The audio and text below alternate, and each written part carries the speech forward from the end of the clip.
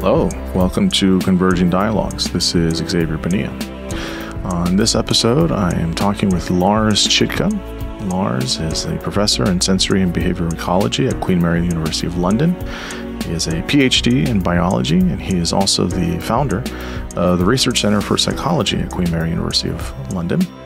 He's been an editor of biology's leading open access journal, PLOS Biology, and he's also been on many editorial boards.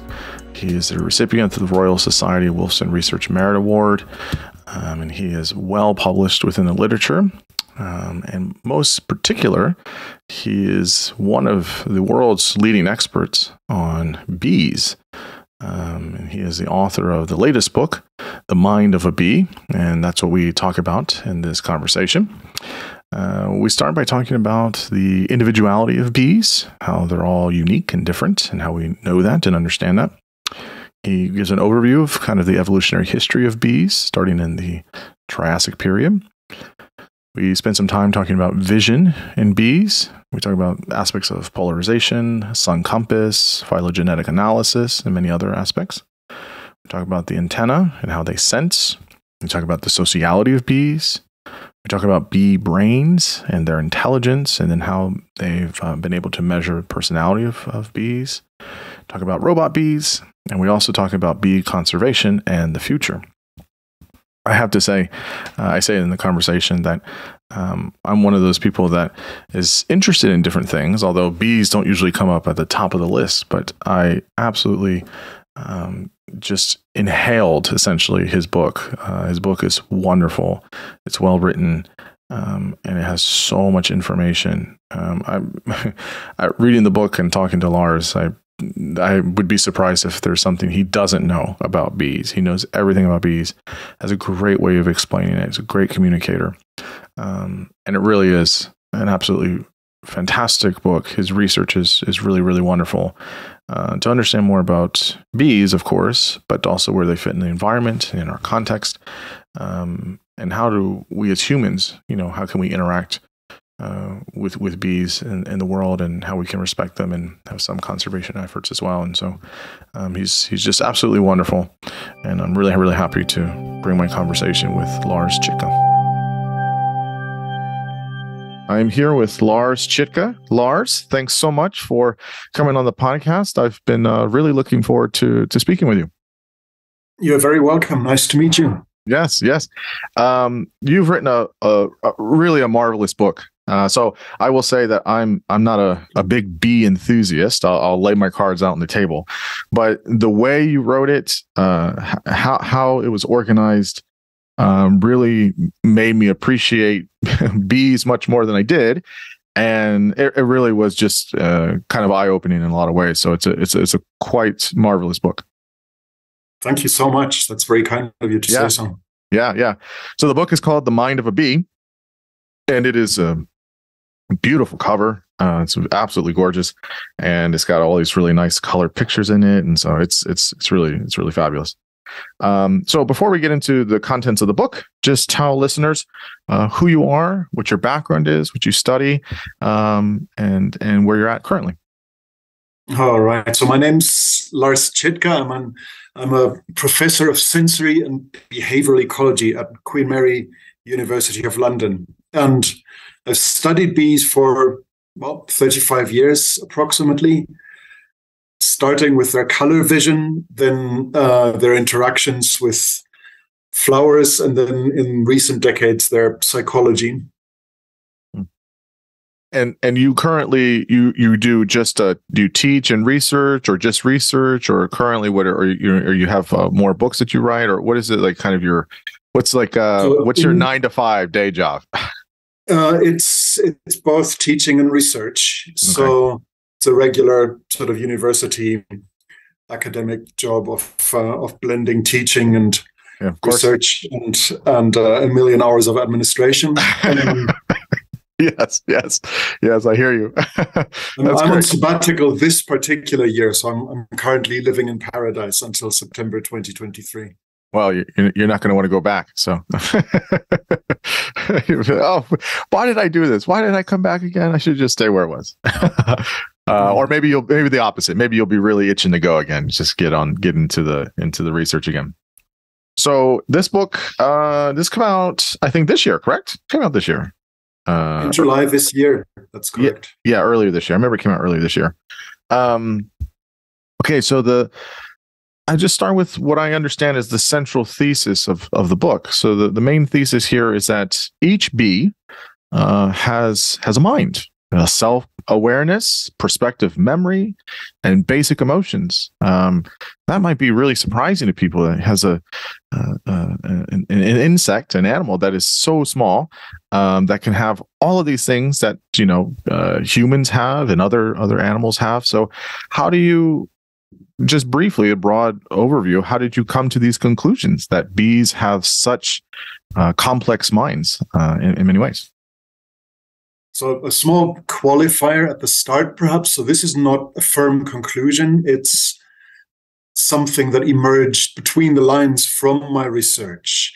This is the final chapter of the book, and it's admittedly the most speculative one. But what this chapter is built on is decades of research on bees' intelligence.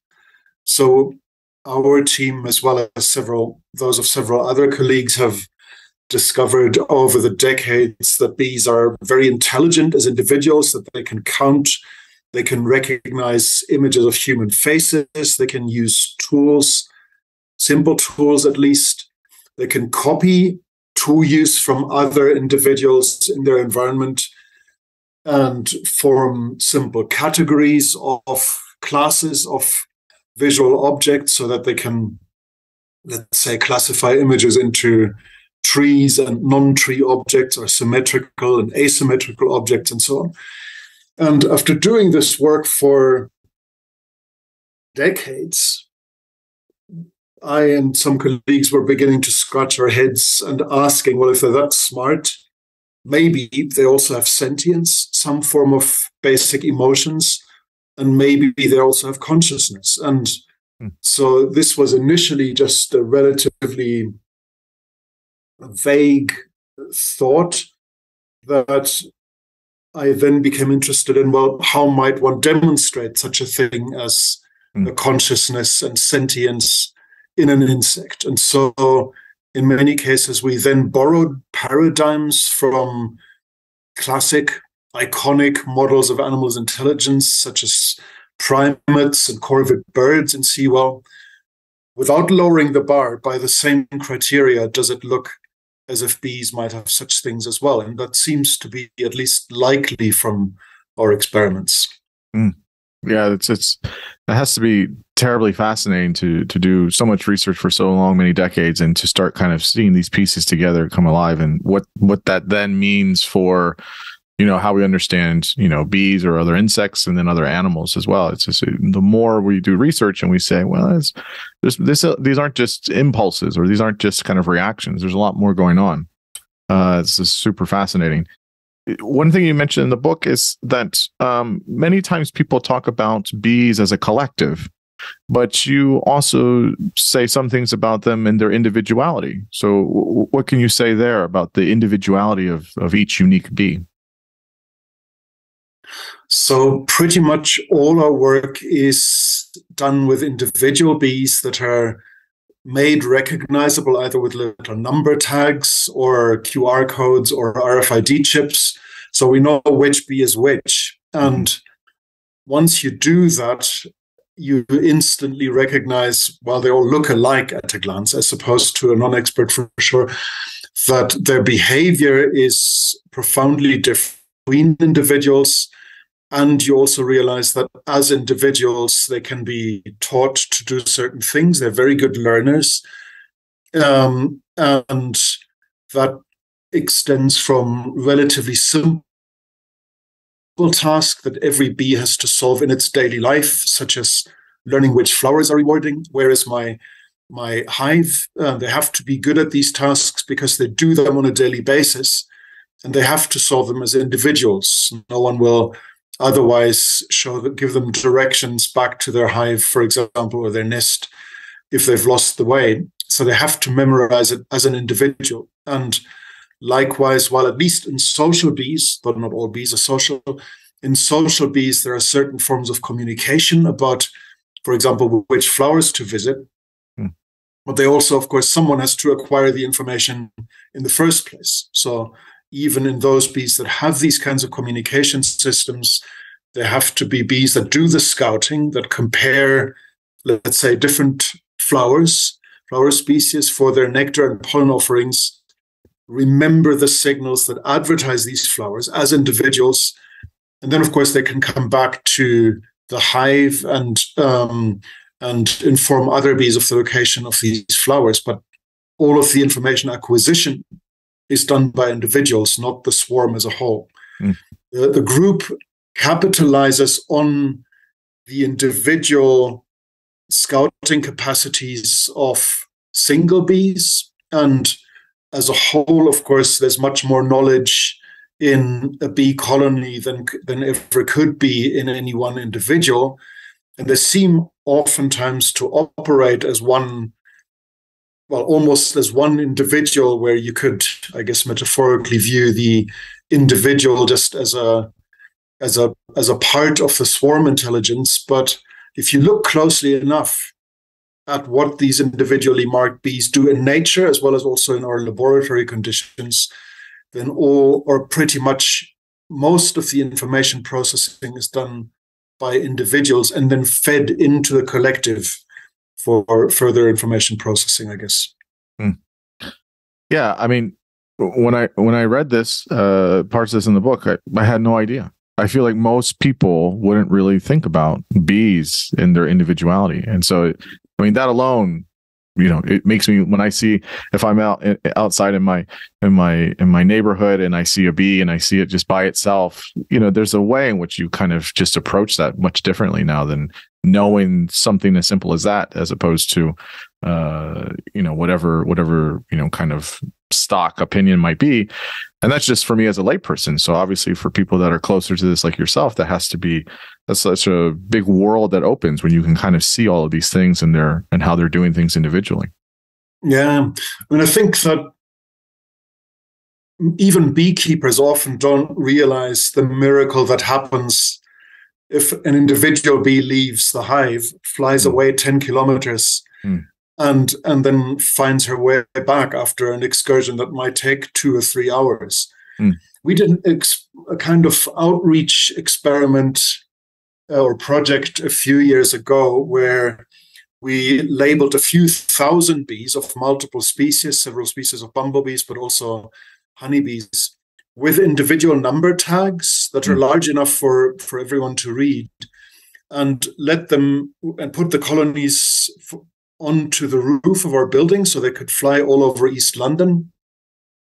And we had a little photo competition and so on. And so people could observe these bees visiting flowers in their gardens. And not only that, of course, because the bees have memories for the flower patches that they visit, they would come back several times a day for multiple days in a row. And people could log these observations on an interactive web page. And this appreciation that bees are individuals with individual memories and preferences for a particular flower patch in your garden, I think opened people's eyes quite a bit, because, yeah, as you say, often when you just casually observe an insect visiting a flower, it just seems like, well, some sort of entity that drifts aimlessly across the landscape and might sort of opportunistically drop out of the sky when it sees a flower and then moves on. But they're actually very methodical in memorizing certain flower species, certain patches,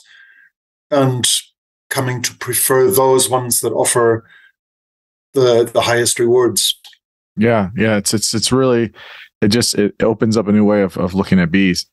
So there's so many things I want to get into: vision, spatial memory, these things. But let's just kind of do kind of a general kind of, I guess, statement or overview of the evolutionary history of bees. So you don't have to go super in detail or whatever, but just a kind of an overview of we think that bees have their origins in the Triassic period. So for listeners, this was right before the Jurassic, right before the ages before dinosaurs lived and then died. Is that right? About right? Triassic period is where we first see maybe probably their origins, and then all the way up until present day, or what's the kind of story there? Yeah, you're right. So for all we know, around the sort of Triassic, Jurassic boundary is when bees first emerged. Now, of course, such records are typically incomplete because you have to be very lucky to find a fossil that's survived that long a period, especially if it's of a creature as tiny as a bee. Now, dinosaur bones are something else. They're extremely rigid and strong structures, whereas of course the same can't be said of a tiny insect. So what we know is often based on a handful of, or even individual enclosures in ember. And so it might be that eventually and over the decades that the age of bees, of the earliest bees, might be pushed back further. But for all we know, they arose about 220 million years ago. And they didn't come out of nothing, of course. You probably know that bees are related to wasps. And indeed, they are wasps in a sense. The entire diversity of bees emerged from a wasp-like ancestor, for all we know, and which was solitary. So it was not a social insect, but a solitary one. And these ancestors of the bees, unlike the bees themselves, the vast majority of which, of course, have a kind of vegan lifestyle, and that they find all of their nutrition from flowers, pollen, and nectar. These ancestral wasps that predated the bees were not just carnivorous, but had a special niche inside the bigger realm of carnivorous insects, and that's that they were parasitoids, not parasites. So the term means that it's so parasites typically don't kill their host. They might as a byproduct of their activities, but they don't intend to, so to speak. Whereas in the parasitoid lifestyle, the death of the host eventually is part of the plan, so to speak. And so what happens with these parasitoid wasps is that they typically, in many cases, paralyze the prey to render it immobile and helpless, but fresh, so that it won't decay. And so the prey is kept alive. The wasp lays its eggs on the prey, often in a kind of burrow or a nest where the prey is hidden, so some other predator can't steal it. And then the wasp's eggs hatch, and the larvae munch away on their living prey until they've consumed so much of it that it eventually dies at the very end. And this is the ancestry of the bees. So their early forebears were such parasitoid wasps, and at some point there must have been this switch from a carnivorous to a strictly vegetarian or vegan lifestyle. And this, how much has changed, I guess, over the millions of years between when we see in the early goings, so the kind of the ancestor, and then you have them in the Triassic and Jurassic, and then as we go through all the different stages of the Earth or periods of the Earth, there's different types of bees, obviously, but the current bees we have on the planet, do they look so dissimilar now than they did millions of years ago, or was there not too much of a change, or in terms of just overall, what's the constancy there, if any? So today's diversity of bees includes about 20 or 30,000 species, the vast majority of which are solitary, and only a few of them are social. And of course, we don't have a complete record of the diversity of bees 100 or 200 million years ago. The few fossils of solitary and social bees that I've seen in Ember are shockingly similar to the bees as we know them now. Wow. Wow. So very, very similar, and it's really blows the mind to see these hundreds of million years old fossils look so similar to extant bees. Especially since we understand, or we're learning more now, that the Earth was quite different 65 million, 70 million, 100 million years ago. There's all these different periods and the climate and different types of environments where animals would live. And so it's very interesting to see how there's not much such change. You see this in the ocean with some creatures, but it's interesting on land. Yeah. I mean, indeed, of course, the bees contributed to some of the ways in which the world changed, because obviously before bees or other pollinating insects, there were no flowers. So the entire terrestrial environment would have been largely green. And in a sense, once flowers had capitalized on, or plants had capitalized on the ability of pollinating insects to transport pollen, and in that way flowers, of course, got around this handicap of immobility. Then, of course, you had ever more glamorous flower signals that were meant to attract and also to be memorable by insect pollinators. And so before plants invented this trick, of course, and before pollinators were in existence, there wouldn't have been much point. Yeah. So again, many different categories. So let's kind of talk about the senses. So the big one, obviously, that you talk about early on in the book is about vision. So just kind of give us the main piece here about vision in bees, because it's really, really interesting with all the different things about how they have the polarization filters. We can talk about how they use the sun as a compass. You can talk about there's their aspects of color. So many really cool things about vision in bees. So just tell us kind of, I guess, the main arc, and then we can get into some of the finer details. Yeah, so I mean, one of the several things in bees' vision that are profoundly different from how we see the world is the spectrum of colors that they can see. So bees can see ultraviolet light, which we cannot. It's the kind of shortwave radiation that gives us sunburn, but we can't actually see it, but bees can. On the other hand, at the long wave end of the spectrum, red and beyond, bees don't see as far into long waves as humans do. So their entire visual spectrum is shifted to shorter wavelengths. And while at a glance that might just be a sort of small, if you just consider the big range of electromagnetic radiation, that might be a relatively minor shift, but it actually means that they perceive their environment in completely different ways to the way we do, because there are so many ultraviolet signals in our environment that entirely escape us. And that includes the patterns of the flowers. So many flowers that, for example, seem single-colored to us, many yellow flowers, for example, are in fact two-colored for bees, because one part of the flowers, let's say the tips of the petals, are all both yellow and UV reflecting, while the center might be equally yellow to us, but UV absorbing for bees. And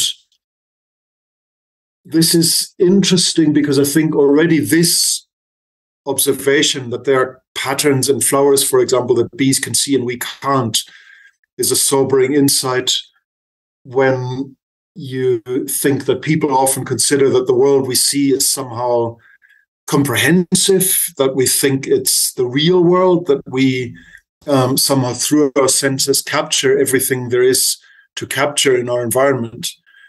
And of course, different animals see very different aspects of the same environment. Right.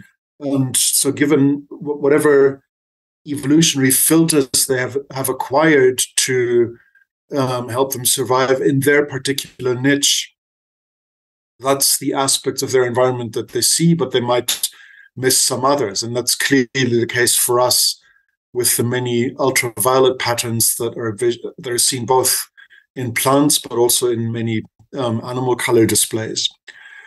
But that's not the only thing. You've already mentioned polarization vision, and that's the capacity to see essentially the direction in which light swings. So you might recall from physics that light has wave properties, mm-hmm.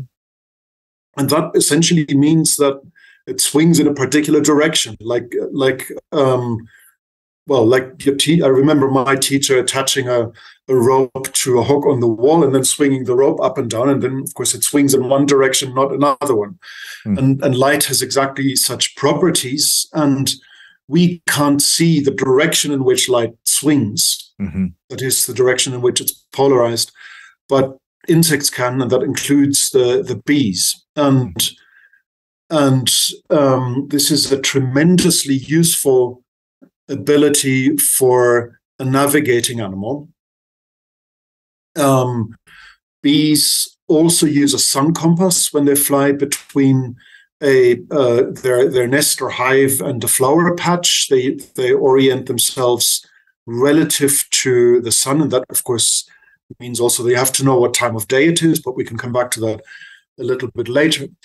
But you might instantly spot the obvious obstacle that the sun is not always visible. So the sun might be behind a mountaintop, or it might be early in the morning and it's still behind the horizon, or it's obscured by clouds. And so there might only be some patches of blue sky visible. But usefully for the bees, this pattern of polarized light in the sky moves with the sun. So if you just have a few blue patches of sky and can see in which ways the light is polarized in these patches, that allows you to reconstruct the position of the sun, even if you can't see it. And so this ability to see polarized light is tremendously useful as a backup system for your compass if you're using a sun compass. Mm. That, of course, is an ability that entirely escapes us humans. Is there an element of visual memory that's there for bees, especially with the sun compass, where they're having to understand, or even when they're pollinating or with flowers, how much does their visual memory activate it for whether they're flying or whether they're on various flowers or doing other types of activities? How much does that come into play, if at all? So there are multiple things to consider. So in addition to this compass system, they also remember landmarks and the visual appearance of their nest and its surroundings. And of course, sequences of landmarks that might guide them, let's say, from their home base to a familiar flower patch. Mm-hmm. I don't know if your question also aimed in the direction of whether they actually need to remember the course of the sun itself. And to some extent, they have to do that because, of course, when you're a bee that grows up in the darkness of the hive, you're not furnished with any kind of information about the course of the sun. So you have to individually acquire it. And indeed, bees can do that.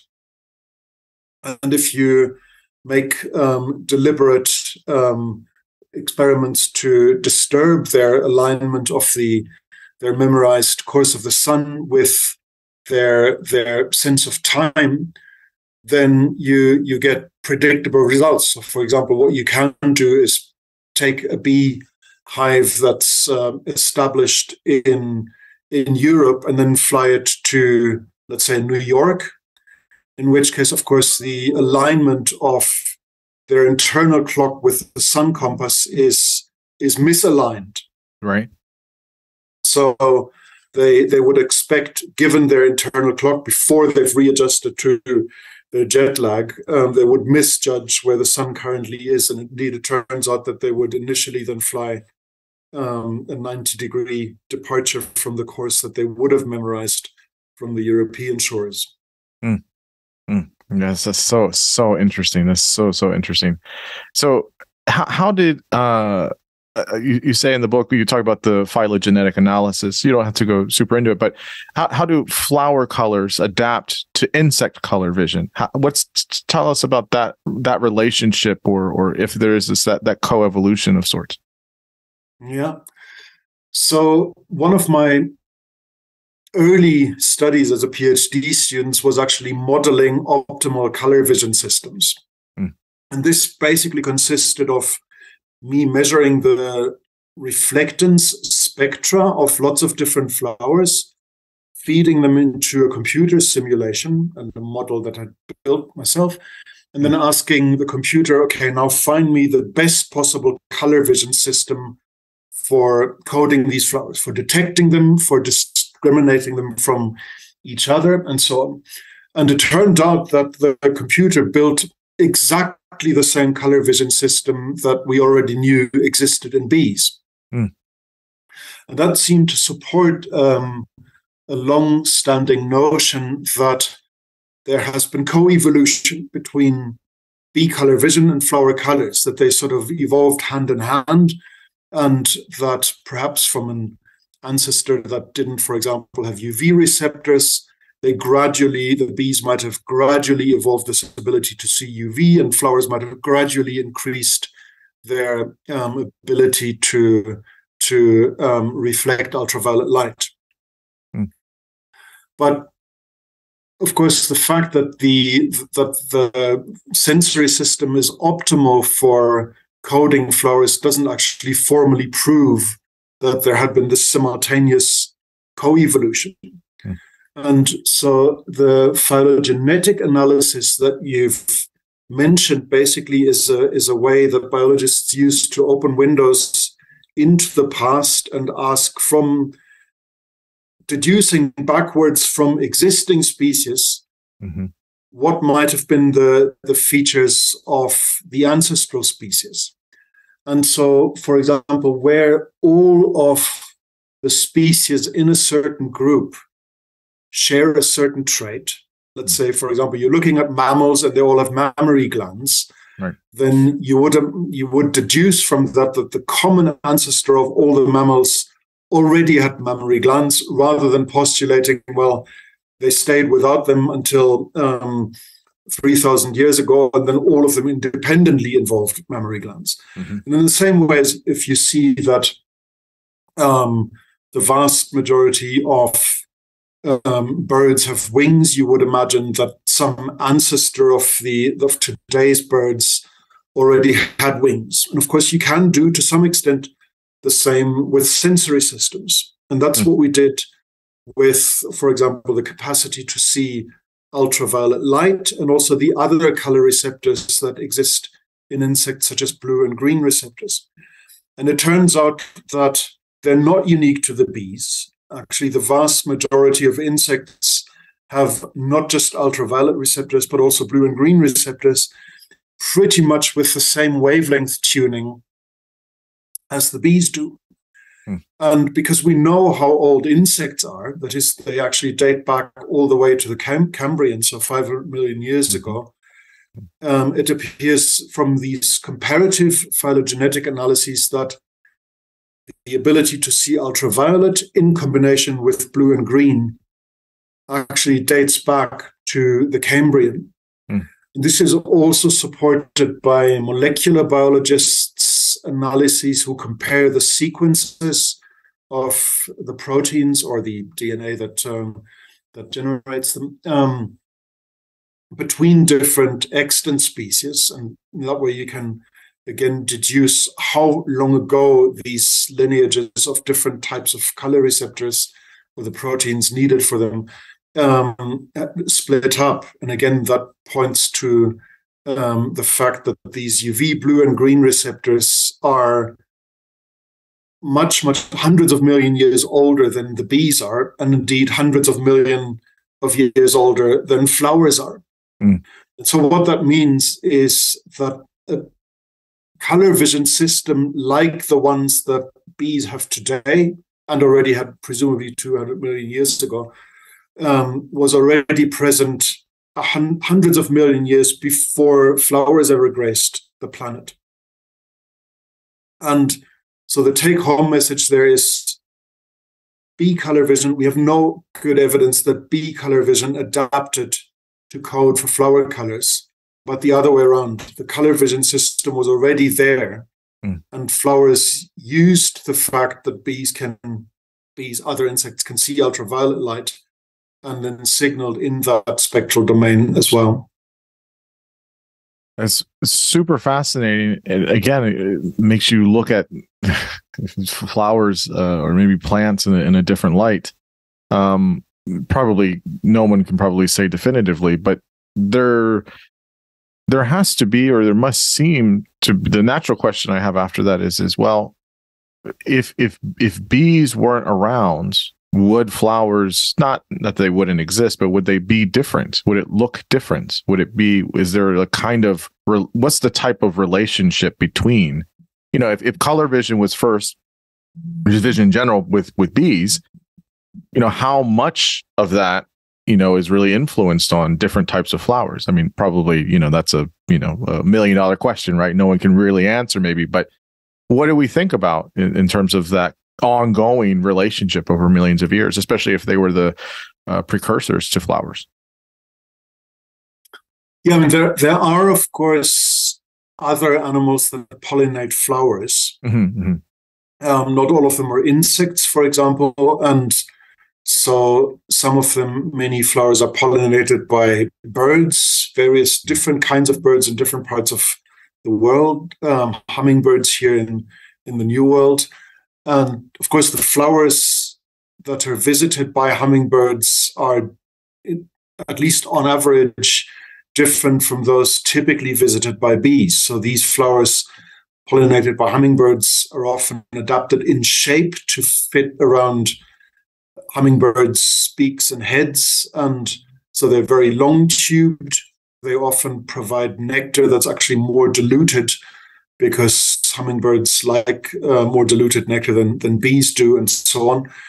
And of course, there is a popular color used by many plants, not all, but many plants that cater to hummingbirds, and that's red. And that clearly is different from the vast majority of bee-pollinated flowers, which are not red, because bees are not particularly good at seeing flowers that signal only in the red.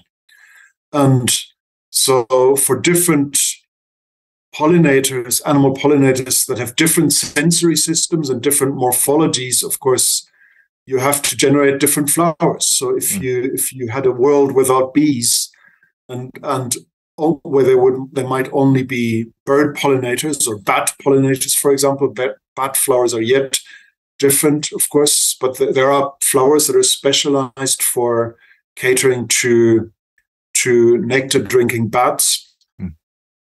So you might have all of these, but they're very different from bee pollinated flowers. Now, for all we know, of course, these vertebrate pollinated flowers typically evolved from bee pollinated flowers. So we don't know if and when plants might have come up with the invention of recruiting animals for pollination purposes without there having been a history of bee pollination. And so the flowers catering to hummingbirds or bats might have ended up differently had it not been for that history of bee pollinated flowers. But that really is speculation. Yeah. I want to come back to pollination just because that's what a lot of people think about bees and flowers and is a major function. But I think it might be important to just briefly talk about some of the features of the antennae of bees. And you talk about chemoreception and mechanosensors. I believe I have that right. So maybe just talk about that, because I'm assuming that's in play too when they're pollinating. So it's obviously vision, but it's also their antennae and other features. So maybe just talk about the specifics of their antennae. Yeah, so antennae are weird, of course, in that compared to our sensory apparatus, they're like these leg-length extensions that protrude from the head, Right. and they of course have multiple sensory purposes. So they're often called feelers in popular language, and that's one of their functions, is a tactile sense to feel your way around the darkness of your nest, but also flower structures. So often flowers are quite elaborate puzzle boxes where you have to find your way through and nudge petals apart vertically or horizontally and find the path to the nectar or pollen.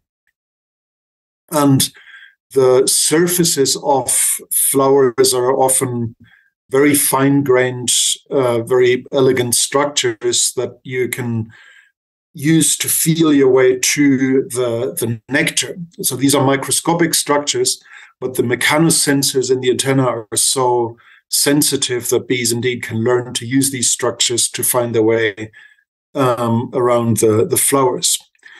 But in addition to this mechanosensory feeler function, these are also a bee's noses. So they can smell with their antenna, they can taste with them, and even sense electric fields with them. Mm. So they're highly sensitive for a variety of different kinds of sensory modalities.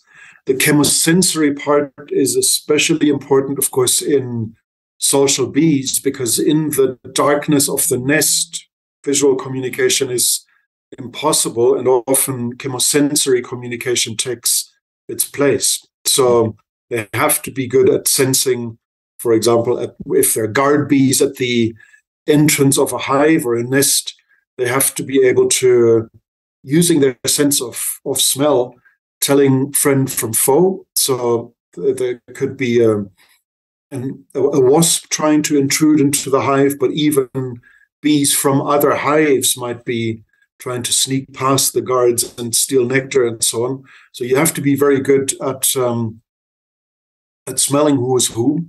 Mm. And inside the hive, you have to respond to all kinds of pheromones. These are chemicals that are used in communication, for example, between the queen and workers, as well as between larvae and workers. So the larvae might signal that they're hungry. Also between different bees, of course, there are a variety of pheromones, like an alarm pheromone if the hive is under threat that is released, or an attractive pheromone that bees can use to signal that there's a reward or the hive entrance there. And all these kinds of chemical substances are what a bee has to be good at detecting and distinguishing from other chemicals and so on. So the antenna do all of this. Mm. So with vision and then the antenna that you've been describing, when it comes to pollination and cross-pollination, how do they use parallel or serial processing? What's the role of flower discrimination? And how do they utilize simple associative learning and different strategies for pollination? So flowers, of course, differ in their rewards. Different flower species have different quantities and qualities of nectar and pollen. Mm-hmm. And so bees essentially have to be careful shoppers in the flower supermarket. That is very much like us comparing products, let's say, in different shops, looking at the price tags and the value we get for the money. The bee has to measure the quality of the rewards that she is being offered by different flower species or different patches of flower species, and then use the advertisement that the flowers put out there, that is the colors, the patterns, the scents, and so on, for memorizing what are the most rewarding flowers. So in the same way as you might have discovered a particular brand of toothpaste that you've come to prefer because it's good and cheap, you know what to look for when you enter a supermarket and pick the same product again. Mm-hmm. And in the same way, bees can remember that it's these yellow star-shaped flowers that are the most rewarding. So I'll go for more of these to find more reward, unless the situation changes, the price tag goes up. So there might be fewer of these flowers around, or maybe there's so much competition that the quality has gone down. And in that case, the bee has to re-explore and find new food sources.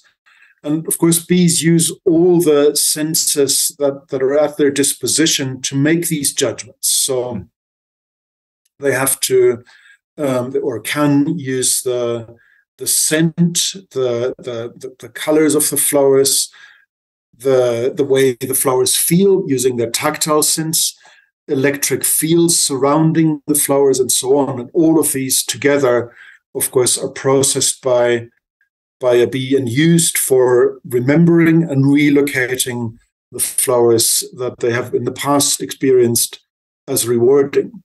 Now, some sensory abilities, you mentioned parallel and serial processing. Some such things can be taken in at once. Let's say, for example, if you memorize the image of a flower, you might be able to take the entire image at a glance. Others, of course, by their very nature, are more sequential. So if you're using your antenna to feel your way around a flower, then of course the information is taken in gradually over time. And some such sequential processing might also happen in vision when you're gradually scanning a flower, for example. But let's say in the tactile sense, it's quite obvious that the bits you taken in each unit time differ from one moment to the next, and only by sequentially taking it in might you get the comprehensive information that you need to manipulate the flower, for example, in a way that gets you to the reward most efficiently. I think it's super interesting how when I look at a bee, again in my yard or whatever, and we have flowers in the yard, and I'm always wondering. Again, I'm a layperson. I don't study bees professionally, but I always wonder, what are they up to? They're just kind of hovering around the flower, and they kind of bounce around, and they go to one side of the flower, and then they might go to one nearby. And if you kind of just watch for 5 minutes, 10 minutes, there's definitely stuff going on, right? If you're just a total layperson, you can say, like, this isn't random. This isn't like fishing around. Like, there does seem to be some kind of intentionality, if you will, going on there. So it's interesting here you describe all of these very specific things. Again, it's another, at least for a layperson, big appreciation for. Obviously, we know that their role is super important, but that there's other things going on.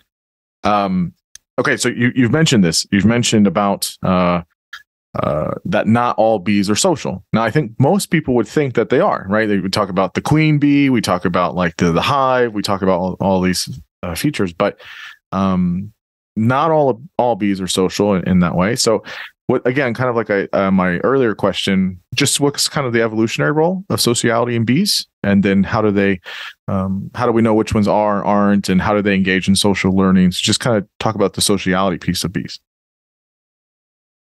So the most familiar bees to most people, I guess, are the honeybees. They're familiar because they generate honey.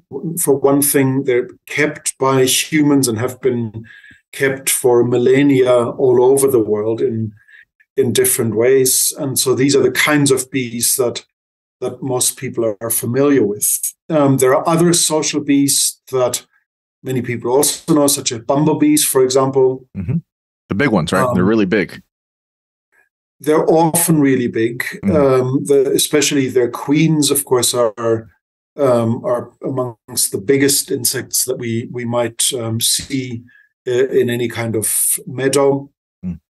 There are, however, some solitary bees that are equally big as the bumblebee queens. But by and large, bumblebees are furry. They sort of look like little flying teddy bears to many people, but they are social. Like honeybees, they have a queen and a worker caste and a separate cast of males, of course. Now, in bumblebees, as opposed to honeybees, there is already a kind of mixture between a solitary and a social lifestyle, in that honeybees have these huge surplus stores of honey, which makes them popular with beekeepers, of course, because they store so much honey, and that allows them to overwinter as a colony. Whereas bumblebees don't do that. The entire nest collapses at the end of summer or early autumn, and it's only the fertilized queens that overwinter. They start their lives in the subsequent spring as solitary individuals. They found a colony all of their own, and they have to be a bit of a jack of all trades, because at the start there's no workers to help them. So they have to locate a suitable cavity for a nest, typically an abandoned mouse hole or that sort of hollow space, and then they'll build a small wax construction for a honey pot, and perhaps for a pot for their first few eggs. They have to collect nesting material to make sure it's warm in there and keep the brood warm, defend it from predators if that need should arise. And they have to visit flowers, of course. And it's only several weeks later, once their first workers hatch, that they'll have any kind of help. And then there's a transition to a more and more social lifestyle, where eventually the queen turns to being a cave animal, and the workers take on all the outside foraging. But this lifestyle that the bumblebee queen leads early in her nest development is actually what governs the entire lives of all these tens of thousands of solitary bee species, all of which are essentially single mothers. So the males in bees are pretty useless for most anything but one thing. So in these solitary bee species, invariably it's the female that constructs the nest and provides the brood with young, with the brood with food, and then eventually seals the nest and leaves the offspring to feed on the provisions that she's collected for them. And there is a huge diversity of different kinds of solitary bees. Their nesting habits are very different. Some drill holes in wood or use existing holes in wood drilled by other insects. Others nest in abandoned snail houses, shells, and others nest in the ground, digging little burrows, and so on. And they also have very different flower specializations. Some seem to concentrate all their foraging on just a very small number of flower species. Others are more generalist and have to learn which flowers are the most rewarding. It's interesting how there's, even for solitary bees, there is some impact from more social bees, as you were saying. It's a very interesting way of thinking about that. I want to move from sociality to brains, because this was super fascinating to me. I mean, I understand cursory understanding of brains in other animals. I know a handful of things, obviously, within the human brain. But I guess just one question I have is, I mean, a bee is very small. It's very, very, very, very small. What does a brain look like in a bee? I mean, the human brain is 3 pounds, right? And we're small relative to mammals of the ocean and things like that. But I can't conceptualize what a brain is like in a bee's head. Like, could you? Well, I have a few other questions about that, but just kind of conceptually here, how does that work? So bee brains are undoubtedly small. You're right about that, but they are, of course, very elegantly miniaturized, and that all their components, the nerve cells and the wiring between them, is also much smaller. So it's not just that, as if you would take a cubic millimeter of any part of a human brain and stick this, leaving the neuron sizes the same into an insect brain, but everything is a lot smaller. And I think there is a certain fallacy in thinking that the computational equipment that's small is somehow more simple. Of course, if we actually think about man-made computing devices, you would never walk into an Apple store saying, "Can I please buy the heaviest or most voluminous computer that you have in store?" What you want instead is you want everything elegantly miniaturized, as, let's say, in a mobile phone. And I guess the development of computing equipment over the last few decades shows us that with a lot of creative thinking, you can actually make things a lot smaller while getting the same or even better computational power than you might have imagined some decades ago. And to some extent, that happens in insect brains. That is, yes, they're very small, but there's a lot going on in them. So first of all, in terms of just neuron numbers, there's about 1 million nerve cells in a bee's brain. That indeed is a diminutively small number compared to the 85 billion nerve cells in a human brain.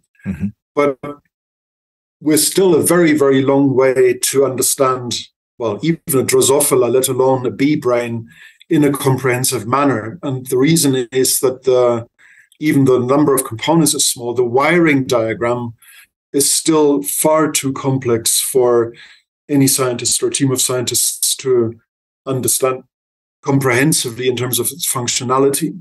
And that's in part because every single nerve cell is not just one transistor or something, if you want to borrow an analogy from computing equipment, but of course the branching patterns of dendrites and axonal outgrowths are extremely complex. And so each individual nerve cell, if you look at the structure in an insect brain, might be as finely branched as a fully grown oak tree, just very, very small. And every single nerve cell might make up to 10,000 connections with other nerve cells in the brain. And of course, if you then think that each of these synaptic connection points is also at least potentially plastic and subject to experience and learning, you've got a very, very complex and finely branched wiring diagram that underpins all these very impressive cognitive capacities that we've identified in bees. But how it's actually mediated by the circuitry is still a long way from understanding. But just to give you a sense of the complexity, so there are, even in the fly's visual system, about 150 identified neuron types, different identified types of nerve cells. There are about 80 in the human retina. So the visual periphery of a fruit fly, as tiny as it is, in a sense, is more complex than is the retina of a human. Yeah, it's what I'm gathering is that it's the brain in a bee is proportional to its size, and it's very densely packed. So I think I've talked to some folks that study birds, and they basically say the same thing. Bird brains are very small in size, but it's very densely packed and very complex, and of course proportionate to their body. You mentioned in the book about protocerebral bridge, which is a fan-shaped body, ellipsoid body, and nodule. In this system, is bees' brains similar to like a human's prefrontal cortex or basal ganglia, or is it just something entirely different or unique to bees? Well, I think the structure is not homologous. Mm-hmm. So if we consider that the last common ancestor of insects and vertebrates was probably a simple worm without any kinds of legs or perhaps an advanced sensory system, then everything we see in insects and invertebrates would have had to arise by convergent evolution, independent inventions of these neural structures and sensory systems and so on in the clade of the vertebrates on the one hand, and the insects, or more broadly invertebrates, on the other hand. So if anything, there are structures which are functionally similar, but they are not based on a common ancestor brain structure that have been slightly modified.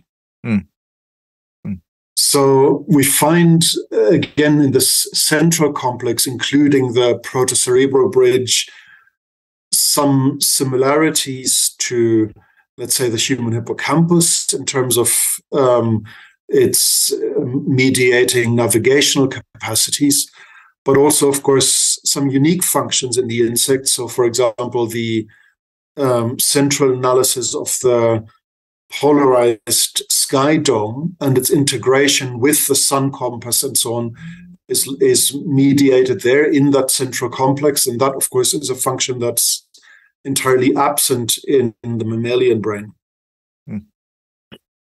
With moving from the kind of more anatomical aspects of the brain, this is a question that I've asked different folks that study animal minds and stuff, and everyone gets all different answers. But it's a longer discussion, right? Which we don't have to have that very long footnote. But sometimes people are curious about intelligence, right, or cognitive abilities, or what have you.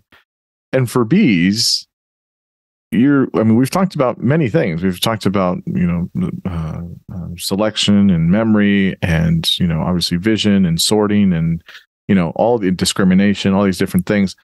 We talked about their sociality piece. So I'll just make a general question. What are your thoughts, or what can we know about the intelligence of bees, and how is it maybe different for different bees? Right. So I've already covered a variety of learning abilities that we find in bees, including their spatial navigation and their ability to memorize the signals that characterize the most rewarding flowers.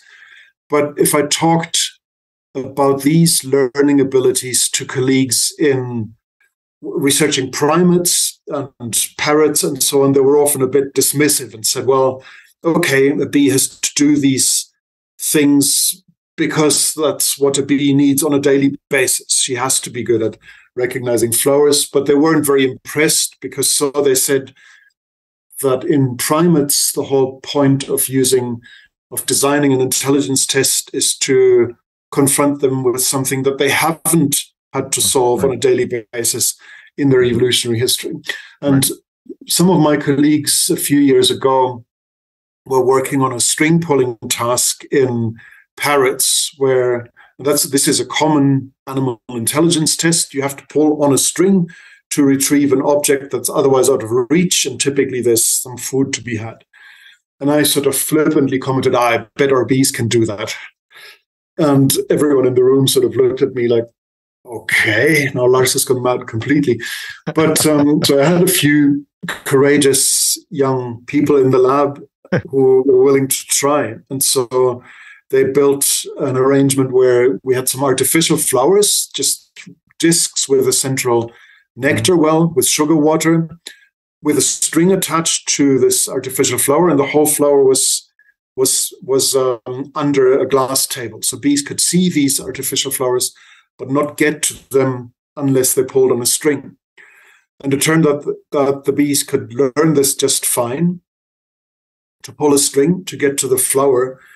But not only that, they could also learn it by observing each other. So once we had trained the bee to solve the task, then other bees could learn it by copying the technique that they had seen the experienced bees deliver. And you could then see this technique of string pulling spread through other individuals in a colony, like a social media meme, like a meme spreads through a social network of people, so that gradually all the individuals in a colony, or the majority of them, would pick up that skill, and it would even continue spreading after the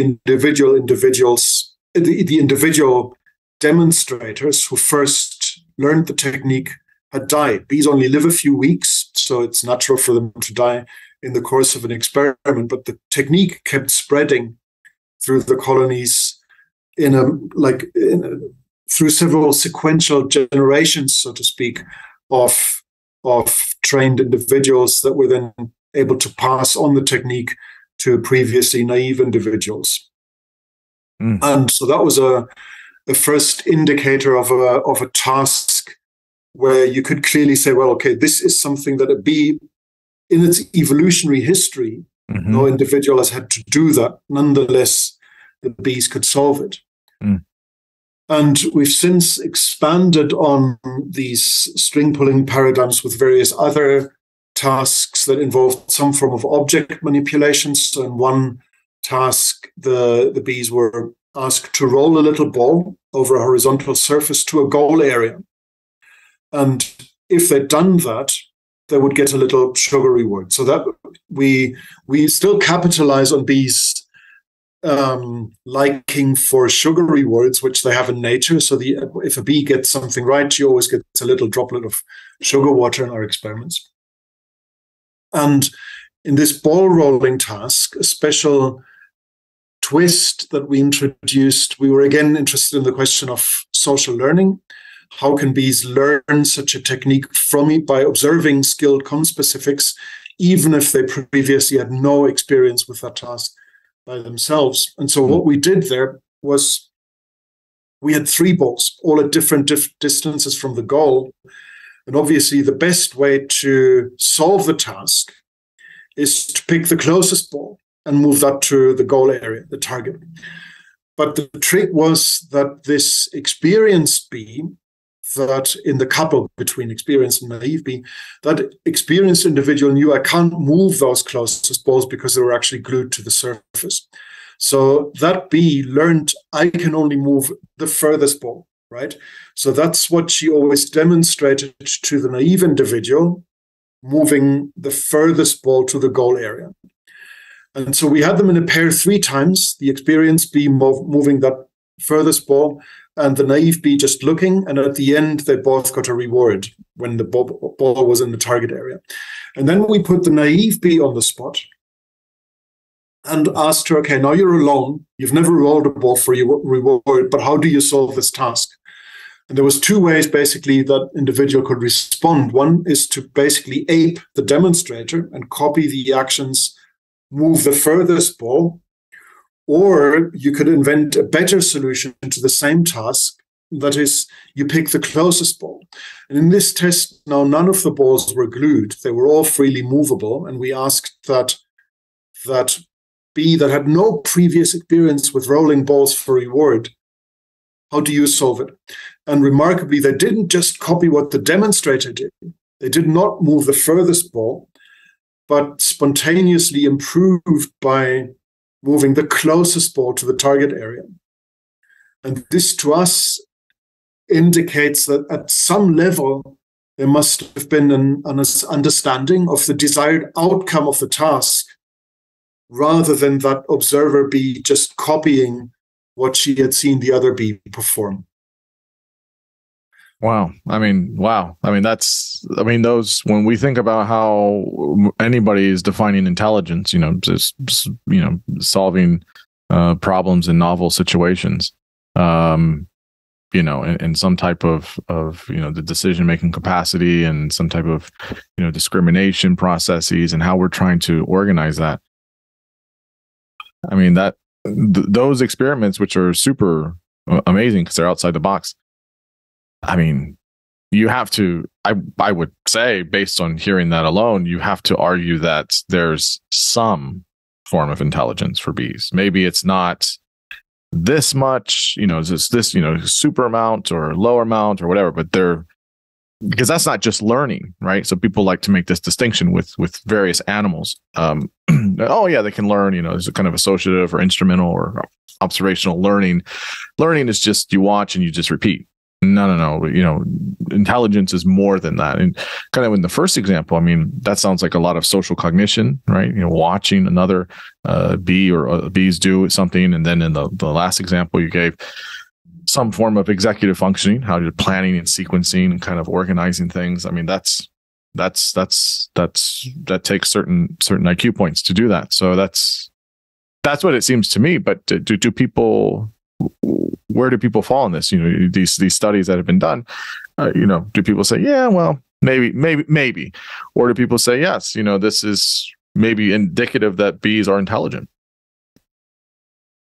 So I've had very encouraging responses in the last few years from primate people who historically, as you say, have been a bit dismissive about the possibility that a bee might have intelligence.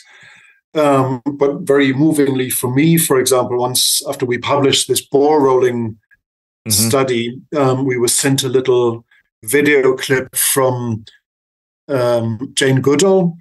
Oh, wow. This, I think, was she appeared in some sort of master class project on animal intelligence more generally. And so she referred to this ball rolling experiment as mind-blowing, and in the end concluded that she would like to be young now and explore all these things in insects, because there's so much undiscovered stuff that could be found out, and that was very moving and inspiring for me, because Jane Goodall and others like her of her generation were sort of the motivation for me to go into animal behavior and so on. So this is quite the compliment. It's probably one of the highest compliments you can get. So that's pretty awesome. That's pretty awesome. Yeah. So what about, we talked about intelligence here. So I guess I have 2 or 3 more areas here. So just briefly about personality. So in many ways, cognition or intelligence is the easy thing to study, right? I mean, it's easy. Most people would say that. It definitely is for humans. Personality is all the abstraction and the gray and the ambiguity and like, what is it? And like, people still fight about, personality, what it is and what it isn't. So how do we understand about bees having distinct personalities and how they could be heritable, and where do we see how this comes into play with how they, enact division of labor? What can you say about bees and their personality? Yeah, so I think, as you picked up, I think there is something slightly funny about referring to animal personality when they're clearly not persons. They're members of a different species. But I think, so I often use the term in quotation marks, because the concept in a sense is useful, but I think more parsimoniously, it's important to recognize that individual animals are different from each other, and that is distinct from a popular viewpoint some decades ago when people used to just average all the animals that they tested together and thought that, okay, you only get the species picture if you sort of average out all the noise, and all the people viewed variation between individuals as noise, or the majority did. There were exceptions. One of whom I need to mention this year is Charles Turner, an African-American scientist who was active over a century ago, and who was, I think, the first to recognize that there were clear inter-individual differences between invertebrates. His first paper was about spiders, published at his age of 25, late in the 19th century, and he observed clear differences in spiders' ability of weaving their webs in different sort of spatially challenged positions. And one of the threads all through Turner's work is recognizing such individual differences between members of the same species. So he published learning curves for individual ants solving certain spatial problems and individual cockroaches and so on. So this was a thread through his entire work, and for all the wrong reasons, this work has been forgotten, or largely forgotten, until relatively recently. But we've, I guess, picked up the thread and some others in evaluating such differences thoroughly by looking at individuals' behavior throughout their lives and their foraging careers. And indeed, it turns out that individual bees are very different from other individual bees of the same species in almost every behavioral or psychological trait that you could measure. That includes their learning ability for things like colors or scents, but also some of the more complex tasks that I had already mentioned, such as the string pulling task, where, for example, the vast majority of individuals, we trained over 100, but they needed individual training in a stepwise manner where these flowers are first made openly accessible and then gradually pushed under the glass table, and they learn it step by step, or by observing conspecifics that have already been trained. But we had 2 individuals that solved the task spontaneously without any kind of training. They figured it out all by themselves. And we sometimes have sort of individual Einstein bees that become especially good at a certain task in ways that are not actually accomplished by any other individuals in that particular experiment. So I can tell you one interesting anecdote where a long time ago we did an experiment where we measured bees' foraging activity by weighing the bees on departure from the hive to a flower meadow and again on the way back. And by recording the time they had spent at visiting natural flowers and the weight gain that they had accomplished while foraging at the flowers, so dividing the weight gain by the time it took them, we were able to figure out how much they'd collected over time. But this required us briefly capturing the bees in a container, putting them on the scales, then releasing them on departure from the nest, and doing the same again when they arrived. And most bees' initial response to being briefly captured, of course, is the try to escape it, and they were a little bit aggressive. They got used to that after a time, but we had one individual bee that would actually learn to fly directly into the container after a time.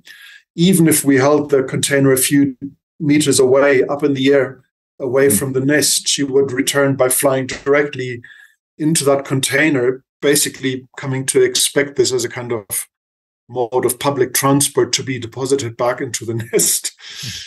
And so that was unique to that particular individual, and no other one did that. But even with entirely different traits, including, for example, the response to novel objects, neophobia or neurophilia, there are consistent inter-individual differences if you measure them rigorously enough. And you mentioned that there might be some heritability, and that too turns out to be the case. So first of all, if you measure multiple individuals of individual nests or colonies, you do find that even though there's variation in each nest, there's also an average that is nest specific with some variation around that. And this is also heritable. So some other people have done experiments on the heritability of learning speed for flower odors, for example. And it turns out that not only are certain hives faster at associating odors with rewards, but this is also heritable to the next generation of bees. So it's subject to selection, and it's heritable. It's so again, it's so interesting. I agree with you about the whole like personality thing, and it's a kind of an anthropomorphizing kind of piece of it, but that there is individual differences there and how they are. But it is interesting. Again, the personality stuff just kind of highlights or underlines the individuality of them, which is really, really fascinating. My last two questions I have are, well, one's probably to be determined, I would imagine, but many people talk about consciousness, sentience. You mentioned that there's an awareness of pain, some understanding of emotional experiences for bees, some idea of the self. How do we know these things? What are the extent of these features? And how do we continue to explore that, potentially bees are conscious or have consciousness, excuse me? So this is a difficult question for any animal or indeed anything. So you might have seen recent discussions about the question of when an artificial intelligence system might be said to be sentient or conscious. And it is a difficult question in any animal or thing that isn't language gifted. So we humans, of course, can comment on our emotional states, on perceptual states, and so on. And so we have access to other people's minds because we can talk to them. We can do this with no other animal.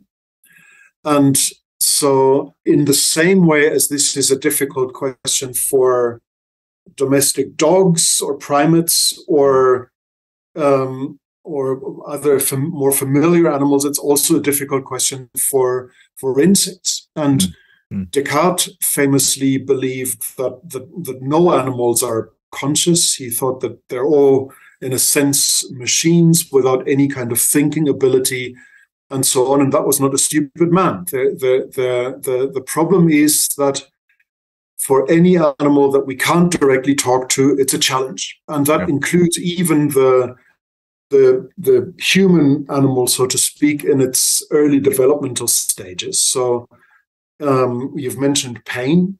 And up until the 1990s, in many countries, human babies were operated on without anesthesia because people thought that they feel nothing. They conceded that, well, yes, they're screaming and kicking, but that's all just reflexes, and they're not actually suffering, nor can they store any of this in their memory. It's just a mechanical kind of response to these stimuli.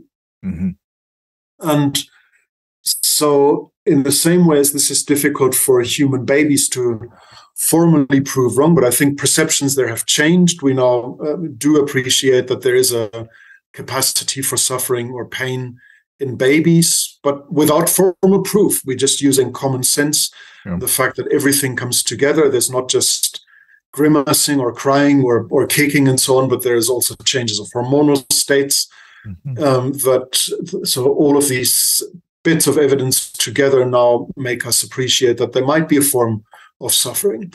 And in the same vein, we need to there's still no accepted formal proof for consciousness in any entity other than the human being. But there are a variety of different lines of evidence that you can use to nudge probabilities in the right direction.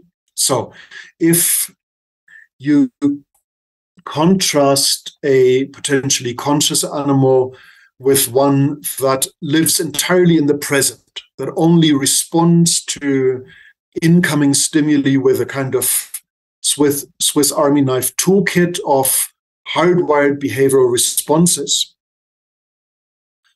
then the question is, what would you expect? So you would expect an animal that can somehow plan for the future, that can look into the past and somehow flexibly use autobiographical memories to respond adaptively to new challenges. There's already a difference there to an animal that just responds to current things going on in its environment. So we're using these kinds of intelligence tests not just to say, hey, that animal is really smart, but we're also interested in asking whether certain of these intelligence tests that we're using can actually only be solved by a form of thinking, some sort of mental exploration of a solution to a task rather than trial and error. So in this ball rolling task that I've mentioned earlier, these observer bees do not have a chance of trying to figure out the solution to the puzzle by trial and error. They spontaneously pick the closest balls, which to us indicates some sort of exploration of the task in the mind rather than by physically trial and error, and solving the task in some sort of form of mental exploration rather than just trial and error.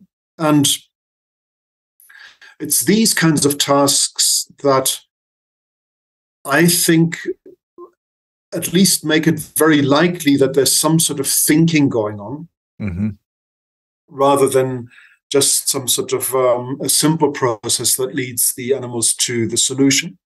Now, you could say with these and a number of other different intelligence tests that my lab and others have done, well, all of this could be programmed into a robot.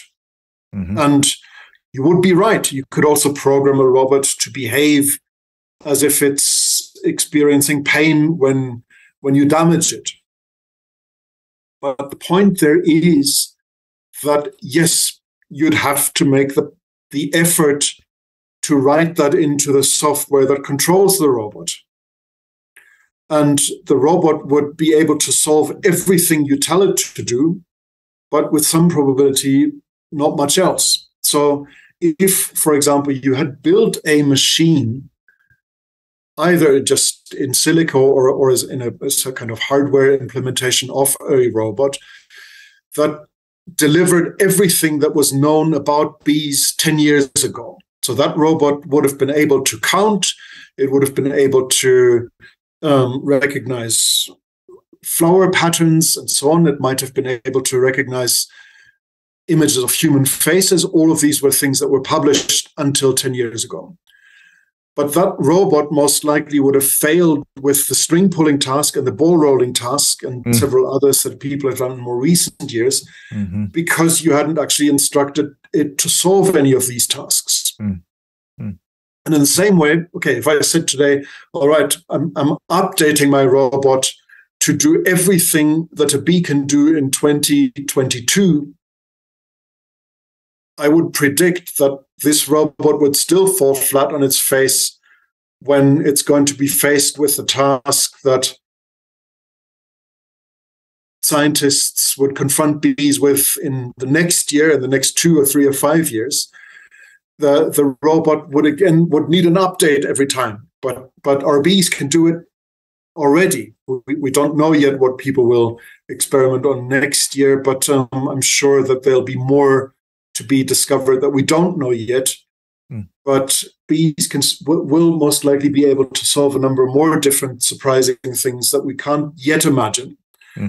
And the reason I think is that there is more than just a kind of behavioral or even cognitive toolbox, but there is a more general intelligence that allows them to solve novel tasks that, as of today, we probably can't even imagine yet. But a robot programmed to do everything that's currently known would likely fail with these tasks. And that is the advantage of a real-life, versatile kind of intelligence as opposed to what we can currently implement in machines. Yeah, that goes to part of my final question. So we can close that loop in a minute. I guess the last question I have for you here is the one that is, I think, urgent in some ways. Is many people talk about the role of conservation for bees. We have seen in different points that, there's lots of bees that are dying or they're not reproducing as much. That's problematic for pollination in many things, but even outside of that, I mean, it's problematic for them as a species. I mean, we don't want species going extinct or becoming too endangered in general. So what, in terms of the future of bees in conservation efforts and maybe the lack thereof in other places? What do we, when you look into your crystal ball and you say, okay, what is the future of bees? What do you feel? What do you think about the future of bees on the planet? You're right. So the plight of bees, of course, has been all over the media in recent years, and the reason is in part, as opposed to many other insects that are also out there and also in trouble, is the utility of bees, is the fact that we need bees to pollinate our crops. Every third bite that you eat is most likely in some way, directly or indirectly, dependent on bee pollination. And so with the bees gone or in trouble, all of this food would either become very expensive or entirely out of reach. I mean, yes, you can replace bees with mechanical pollination devices operated by humans, but that would be superbly expensive. And of course, the fact that we might have to do this would be an indicator of really large-scale ecological disaster. So it's not necessarily something we should work towards. Yeah. So bees are, as you say, in trouble because of large-scale habitat destruction, because of industrialized agriculture, the fact that there are just not the floral resources around that bees need to thrive, but also not the nesting possibilities. But in addition, and that comes in a package with a highly competitive industrial agriculture, are that many of the plants, of course, are solidly covered in pesticides and herbicides and so on that are designed to be, at least in the case of pesticides, designed to kill or harm insects. And of course, the belief that they just harm the herbivorous insects that consume the leaves is naive, because these chemicals are also, they leak into the flower nectar and are harvested by bees and brought back into their colonies. And they don't necessarily instantly kill, but often they do, but not necessarily. And more often than not, they just slowly poison bees and other insects in ways that make them in turn more susceptible to diseases. And all of these factors come together to be very harmful. And bees, in a sense, are just a canary in the coal mine. They have a lobby in the form of beekeepers and, of course, us scientists and so on. But, of course, many other insects are equally affected. And so there is a large-scale ecological disaster that we're witnessing. And in the case of bees, that's a direct disaster for humans as well, because we need them.